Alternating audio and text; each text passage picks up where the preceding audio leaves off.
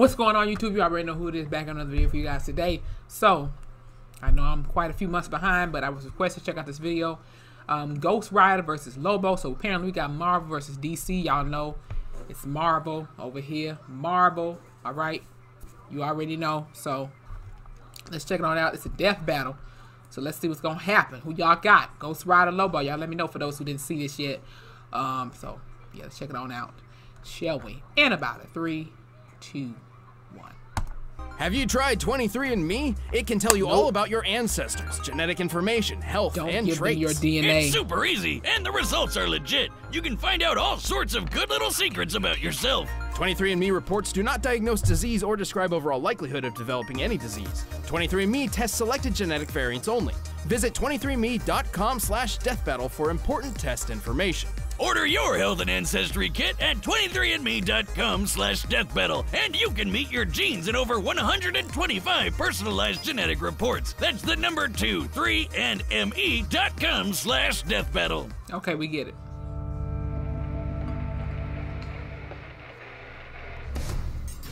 Death battle. Whether it be justice, vengeance, or the thrill of the kill, bounty hunting isn't for the faint of heart. Especially when your usual targets are superheroes. Ooh. The Ghost Rider, Marvel's relentless spirit of vengeance. And Lobo, the space-hogging main man of DC Comics. He's Wiz and I'm Boomstick. And it's our job to analyze their weapons, armor, and skills to find out who would win a death battle. Let's see. Even at a young age, Johnny Blaze lived life on the edge. Son to the accomplished cyclist Barton Blaze, he was sadly witness to his father's death in a stunt gone wrong. But he got adopted by another stuntman, Crash Simpson. It's no surprise that Johnny became a stunt performer himself until Crash's wife died in a stunt gone wrong. Only now apparently aware that motorcycles can be dangerous, Johnny swore to never perform again. And then Crash got cancer. Damn, even I don't have parent issues this bad. Completely devastated, Johnny refused to let Crash die. Willing to risk it all, he turned to the one person who could fix everything. Everyone's favorite problem solver, Satan! Hail Satan! This was Mephistopheles, one of the many lords of hell who happened to have a special interest in Johnny's family line. To save Crash's life, he cut a deal with the devil, curing the cancer at the cost of selling his soul. The deal succeeded, and Crash was healed. That's some true shit. Then he died in, well, a stunt gone wrong. I mean, he's a stuntman whose name is Crash. Should have seen it coming. And after all that, Johnny got stuck with being Mephisto's bitch for eternity. Mephisto even sandwiched him together with a demonic spirit of vengeance named Zarathos. Sign your soul, ask your doctor if it's right for you, or your exorcist. Long ago, Zarathos was a powerful demon who threatened Mephisto's realm. Eventually, Mephisto defeated him, forcing him into eternal servitude. And with their power combined, Johnny and Zarathos roamed the world, punishing the wicked as the embodiment of a death metal album cover, The Ghost Rider. Ah! Oh God, that's terrifying! Well, sure, his visage instills fear on the many. What? No, Ghost Rider looks awesome. I'm talking about Nick Cage. Agreed. Anyway, as the Ghost Rider, he became one of the universe's greatest threats. He has superhuman strength and speed, and his skeletal body can regenerate from practically any amount of damage. And if Blaze's last name wasn't obvious enough, he can shoot fire. Here's Johnny. But not just any fire, hellfire. The best kind of burn fire. That shit up the kind that's infused with magic that burns not just your flesh, but bypasses conventional defenses to attack your very soul. He can throw fireballs, raise walls of flame, rain fire from the sky, and even conjure weapons and objects out of thin air, such as a demonic shotgun and an infinite string of chains. And his badass ride, the Hell Cycle. This baby can look however Johnny wants, but he usually summons it as a panhead chopper. Motorcycle low. It can respond to Johnny's thoughts, scale walls, and even outrace Thor's hammer Mjolnir. The same hammer that crossed a galaxy and back in a single minute. You know, I lit my chopper on fire once. I didn't know you had a motorcycle. Well, yeah, up until the fire. Rest in peace, Roadhog. At least you went out in a blaze of glory. I want to learn how to ride a motorcycle. Bon Jovi said. But while his hellfire and chains are vicious weapons in their own right, they're often used to ensnare the Ghost Rider's victims as he goes in for a truly diabolical kill. Or should I say, a penance. The penance stare is basically hell's timeout corner of pain. Ghost Rider isn't angry, he's just disappointed, and he wants you to think about what you've done, and it to hurt. A lot. Under the penance stare, the Ghost Rider forces you to relive all the pain and misery you've inflicted on others throughout your entire life. No indiscretion, no matter how minor, is safe from the Ghost Rider's gaze. So that time I put ground laxatives in my 4th grade math teacher's coffee and gave her the shits, does that mean the stare would give my soul the shits too? Not literally, but you would experience the anger, humiliation, and the butt cramps. Not white chicks. Basically eternal damnation. Got it. But should your sins be so numerous and terrible, the penance stare could even obliterate your soul, leaving you an empty husk. No, I'm good. It doesn't work on everybody, though. You might survive if you're blind, don't have a soul, draw power from pain, or if you're a weirdo like Thanos who gets off on that shit. Still, Ghost Rider's grab bag of hell powers let him tear up some of the biggest assholes in the world, and even some of the good guys like Hulk, Thor, and Doctor Strange.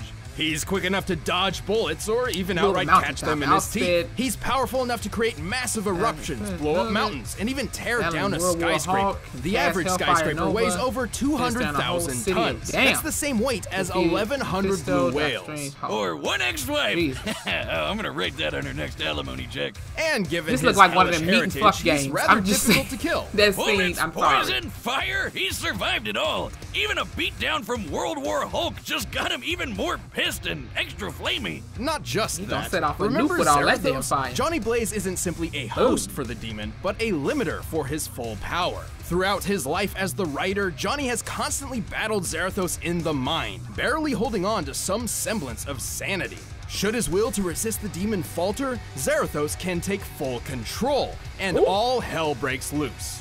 Not literally, but pretty close. Oh, and plot twist, Zarathos was never actually a demon at all, but an angel of justice. Fire skull head and everything. When he's unleashed, he becomes so powerful, even Doctor Strange wets his robes. And this is the guy who pops supernovas like Pez. While Zarathos was bonded to another host, they even managed to defeat Mephisto in his own realm. For reference, Mephisto once battled Galactus, devourer of worlds. Stars detonated, galaxies trembled, and the entire universe was at risk, simply as a byproduct of their battle. And if the universe is damn near always at risk over here. He likes to with these motherfuckers.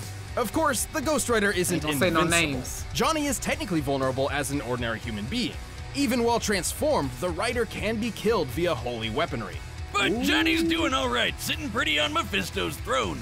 I guess things worked out okay for him, even if he's not too keen on being the devil's bounty hunter. So let this be a warning. Should you ever hear the rumble of a motorcycle in the distance and the glow of an ethereal flame on the horizon, count your sins, because the Ghost Rider is coming. And may God have mercy on your soul. Sorry, all out of mercy.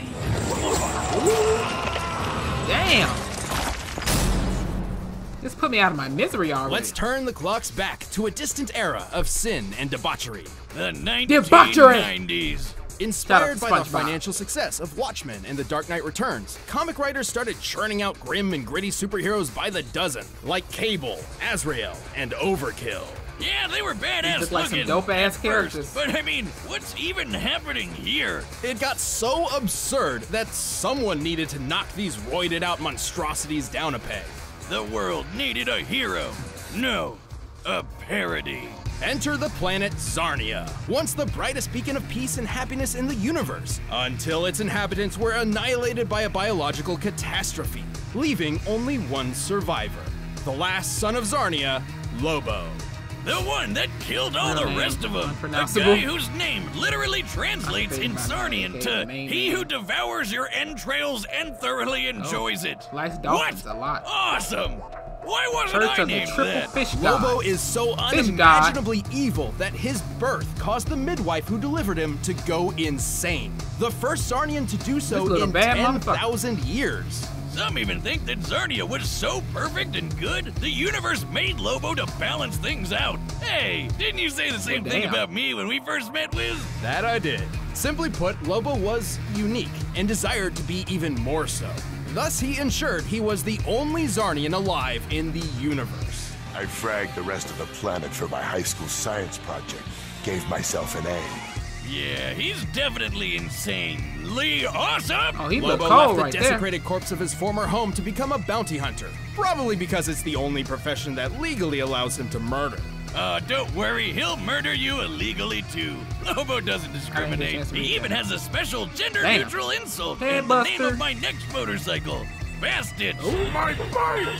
Oh, he done pissed him off now. Anyway, Lobo's bagged some pretty crazy bounties across the universe, including Santa Claus, 2 near omnipotent dwarf gods, and even things that don't exist, apparently. And Lobo's Zarnian physiology is just as absurd to match. He possesses godlike strength, speed, and invulnerability, so much so that he can tear through hordes of superheroes like nothing. Should he somehow suffer damage, he also has an impressive healing factor. He's like if Superman and Deadpool had a baby, which is a lot more terrifying when I say it out loud. Yep, I would definitely want that power. Did somebody say Deadpool? No, go away! Oh, God. Nah, bro, get your ass on. There. He's gone. Whoa. Wow. I didn't think you had it in you. Oh, honey, that's not true. Haven't you heard? No one's ever really gone. See you later. Who is that? I swear to God, I'll kill him someday. Well, never mind. That was. So, I'm tripping. You had the replacement plan on that TV, right? Back on topic, Lobo can regenerate from a single drop of blood, and each one he sheds will actually grow into a completely new Lobo. No, I'm not making that up. No wonder there wasn't any war on Zarnia. Nobody can kill these friggin' bestitches. It helps that he's also a super genius who knows well over 17,000 languages. He can perform complex physics equations in his head quickly enough to catch the Flash, and can build planet-destroying weaponry out of garbage. His brain is no joke. He can resist mind control because he's too ornery, and he's got so much willpower he can literally walk through Green Lantern constructs. You know, those things powered by willpower. And befitting his occupation, Lobo is a master sharpshooter, tracker, and can, I'm really by thinking his own who would win deduce the weak points in any opponent. Like how my shotgun leg jams if booze gets in it. I would have gone with your crippling alcoholism, but sure, that too. Lobo may be a powerhouse on his own, but he also comes equipped with guns, knives, swords, grenades, and a bomb that he sent back in time which accidentally killed the dinosaurs. Whoops. His favorite is his enormous hooked chain. But when his job takes him across the universe, he hops on his Space Hog, a customized Spaz Frag 666, which has automatic machine guns, responds to his whistle, can fly fast enough to escape black holes, and blasts Born to be wild. How can he sing in the vacuum of space? Oh, that's where you're drawing the line? Not the time he, say, pulled the alien entity Solaris out of the sky, which is as heavy as a star, despite lacking leverage? I like how he even admits that didn't make any sense. Using a small to medium-sized star like our own sun as a reference, Solaris should weigh nearly 2 octillion tons, over 300,000 times heavier than Earth. So, pretty tough to express. 3,000 times heavier? He was fighting some rabbits, and then he got so face-meltingly angry that he just straight up ate a city, all at once. Disclaimer, don't eat away your feelings. It's not healthy. It really ain't them away instead. Don't do that. But that is trillions of tons of steel and rubble condensed into a sphere smaller than the palm of his hand. By my calculations, that compressed ball should be over 20 times denser than a neutron star. Oh God, imagine that coming out! This unimaginable strength lets him brawl with the likes of Superman. But that's barely scratching the surface. Name anybody in DC Comics and it's likely Lobo's kicked their ass. He can even punch ghosts! Sounds like the only thing that can kill this guy is an act of God. Not even that. After rampaging through heaven and hell, tearing through armies of angels, demons, and what have you, Lobo's bloodlust on a literally biblical scale got him banned from the afterlife. As in, death was told that Lobo's soul was not to be collected. So he just can't die now? Not in the traditional sense. He's had his head disintegrated, been reduced to a skeleton, even been turned into a spirit that just kept on fighting until he got his body back. The only thing that has ever really held the big blood back is his battling weirdly mass, consistent allegedly integrity. assassinated Santa He'll Claus, always keep his word, no matter what. Superman, Guy Pretty Gardner, weird for a cosmic madman, but he also loves dolphins and will literally go to hell and back to protect them, so who even knows anymore? He's not without his failures, though. his greatest of which was perhaps something entirely out of his control. His reboot. What the hell is that scrawny, emo, Edward Cullen-ass looking dork? That's New 52 Lobo, a serious, tortured, modern interpretation. Everything that Lobo was meant to be a parody of. Thankfully, someone at DC developed a sense of irony and literally shelved this loser.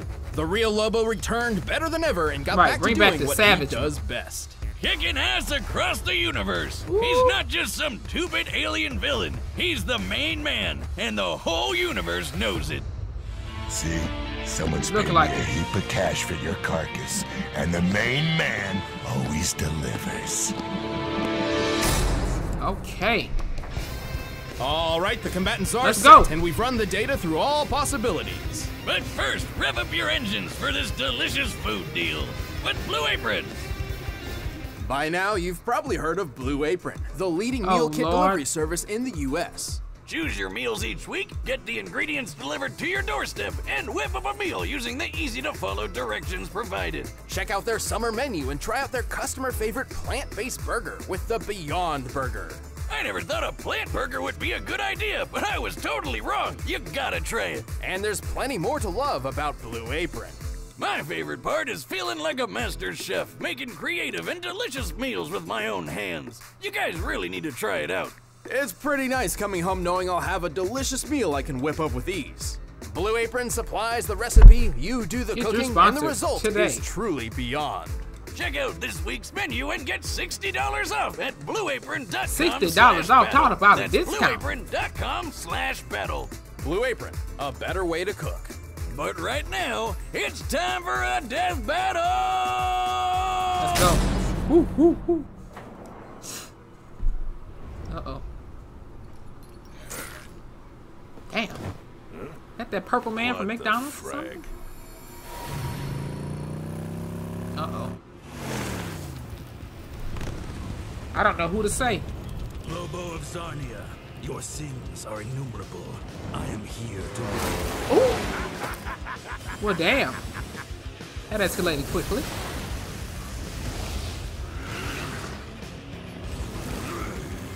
I guess he say, fuck all that talking, we about action. Shout out to the baby. Ooh. Gaze my bounty! I'm gonna skull frack ya! Damn. On guard, bitch. Ooh. Damn. Get over here. Look into my eyes. Your soul will burn in hell.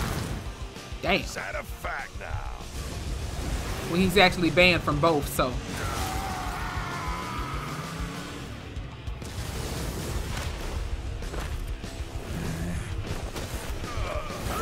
Damn.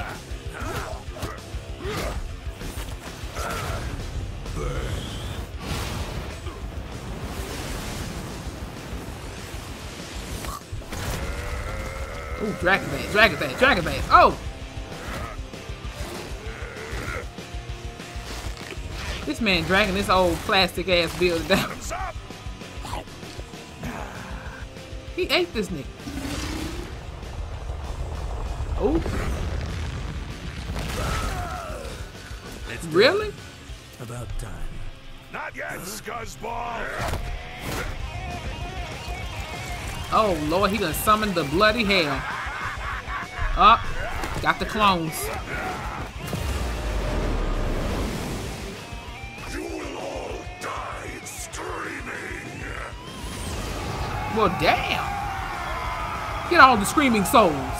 Steal your souls. You bastards! Ha ha! Right through the big ass hole in the earth. Holy fraggaroli.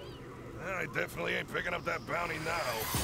Ooh. Lobo of Zarnia, your sins are innumerable. He even chained this man's soul. To wreak vengeance upon your soul. No. Up. It's a wrap.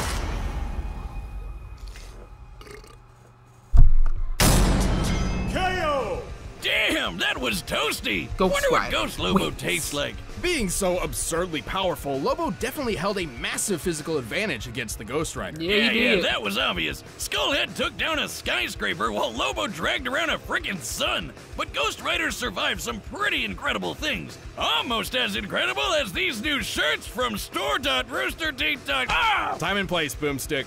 Come on, we gotta eat. Even World War Hulk couldn't finish him off, and Lobo didn't typically carry any holy weapons, which meant he really did not have a good way of killing the Ghost Rider. Yeah, but who needs holy weapons when you're strong enough to crush a whole city? Couldn't he just overpower Johnny? A good question. However, do you recall how powerful Zarathos was? Zarathos was an equal threat to Mephisto, whose battles tore apart the universe. Once the Ghost Rider released his true power, Lobo's physical advantages hardly mattered anymore.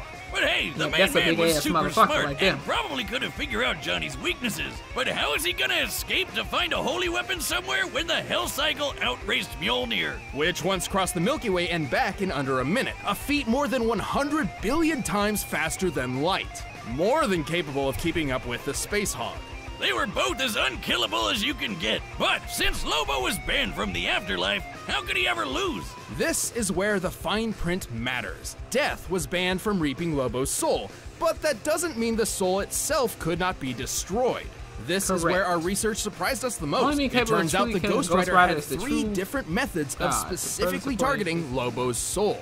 His Hellfire could hurt the soul directly, and since it ignores normal defenses, Lobo couldn't really stop it. With trillions of murders on Lobo's hands, the Penance Stare could wield extraordinary power against him. And while Lobo had a high pain tolerance, he did not enjoy fatalistic agony and unending torture so much that he'd survive all of that at once. Even if he did, Zarathos could just gobble up his soul for a quick snack. The end. Easy as that.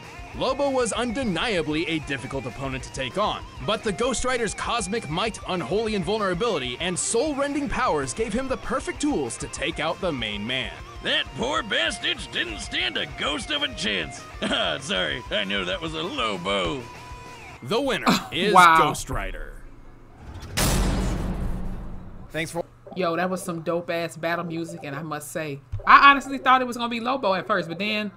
remembering all the damn abilities that Ghost Rider has, yeah, I think I would have to ride with Ghost Rider anyway. I mean, like, seriously, I'm gonna steal your soul. I'm gonna look into your soul. And I'm gonna see how much fuck shit you done did. You're gonna fucking burn. You're gonna fucking die. You're fucking dead! But this was definitely a cool death battle video. I would love to check out more of these. So you guys keep me posted on some new ones so I can react to them for you guys if you would like that. So with that being said, hit the like button, comment below. Who did you guys think was going to win this death battle? Okay, and out of these two anyway, who's your favorite? Ghost Rider or Lobo? Let me know in the comment section below. When there's anything else I can react to for you guys, hit that subscribe button, follow me on Instagram, hit that notification bell, and I'll see you guys later on. It's Taylor Rain, and I'm out.